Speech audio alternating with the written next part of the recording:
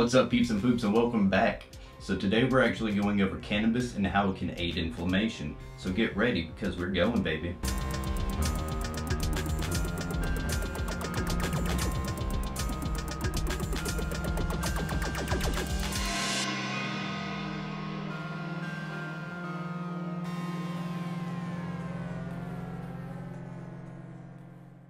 Inflammation is a natural response of the body to injury or infection, but sometimes it can become chronic and cause pain, swelling, stiffness, and damage to tissues and organs. Inflammation is associated with many diseases such as rheumatoid arthritis, multiple sclerosis, inflammatory bowel disease, and hepatitis. Today we're going to be exploring how cannabis, a plant that contains hundreds of active compounds called cannabinoids, can help reduce inflammation and improve the quality of life of people suffering from inflammatory conditions. But its use in modern medicine is hampered by legal restrictions and a lack of scientific knowledge. However, in the recent years there's been a lot of growing interest in the potential benefits of cannabis for various health conditions, especially those involving inflammation. Cannabis can be consumed in different ways, such as smoking, vaping, eating, or applying topically. They even now have them in suppository form. Cannabis products can also vary in their composition and potency depending on the strain, extraction method, and dosage. THC can also have anti-inflammatory effects by modulating the immune system and reducing the production of pro-inflammatory molecules called cytokines.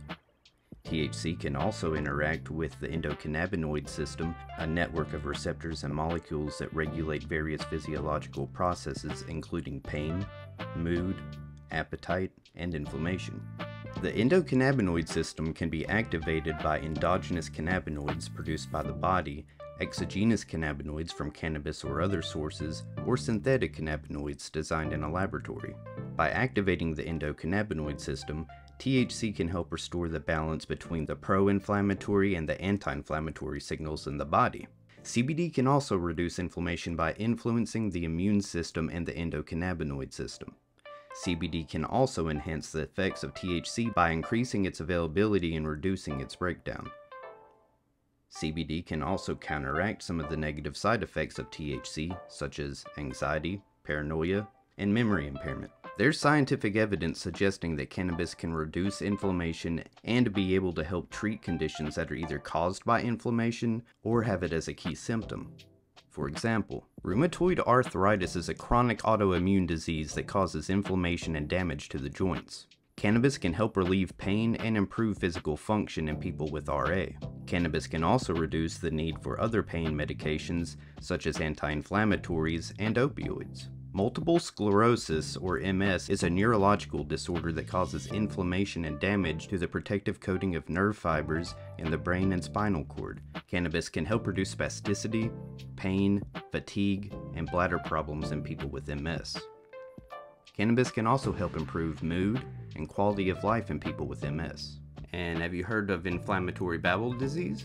Yeah, cannabis can help that too. Jumping in the middle of the video, as always, to ask you to please like, subscribe, ring the bell, coffee, Patreon. I love you guys. Back to cannabis. Inflammatory bowel disease, also known as IBD, is a group of conditions that cause inflammation and ulcers in the digestive tract. Cannabis can help reduce symptoms such as abdominal pain, diarrhea, weight loss, and bleeding in people with IBD. Cannabis can also help improve appetite and sleep quality in people with IBD. And I'm sure that we've all heard of hepatitis, right? It's a viral infection that causes inflammation and damage to the liver. Cannabis can help reduce liver fibrosis or scarring and improve liver function in people with hepatitis. Cannabis can also reduce symptoms such as nausea, vomiting, fatigue, and depression in people with hepatitis. And this one actually really hits hard for me because I actually have a buddy that his dad, who I knew very well, he was actually denied a liver because he was using cannabis to help him with his nausea. And it was the only thing that would help with his nausea. All the nausea pills that he was taking, he would say, were making him more nauseous. So I mean, what was even the point of taking them? Now, cannabis is not a cure for inflammation or any of the diseases mentioned above. It is also not without risk or side effects.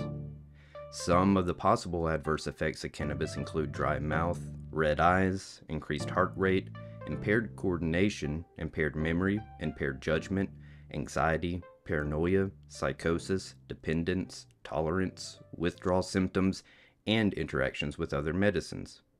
Cannabis use may also be illegal or restricted in some areas, therefore it's important to consult with your doctor before using cannabis for any medical purpose. So with all this said, cannabis is a plant that contains many active compounds that can have anti-inflammatory effects by modulating the immune system and the endocannabinoid system. Cannabis may be able to help treat various inflammatory conditions such as rheumatoid arthritis, multiple sclerosis, inflammatory bowel disease, and hepatitis. However, cannabis is not a magic bullet and it has potential risks and side effects. Therefore, it is very important to use cannabis responsibly. And for my strain of the week, it's actually egg roll mixed with grape gas by Good Day Farms. The top terpenes are going to be myrcene, caryophyllene, limonene, and it looks like maybe a little bit of humulene with just a little bit of pinene sprinkled in. Now the pinene didn't affect me in a negative way, so to me, it's a go. I will be making a video soon about the different types of terpenes that are in carts, whether it's food grade, botanical, or if it actually comes from the cannabis itself. And if you guys enjoyed watching this video, if you wouldn't mind, let me please ask you from the bottom of my heart to please subscribe, like, share, and even leave a comment. I would love to hear from you.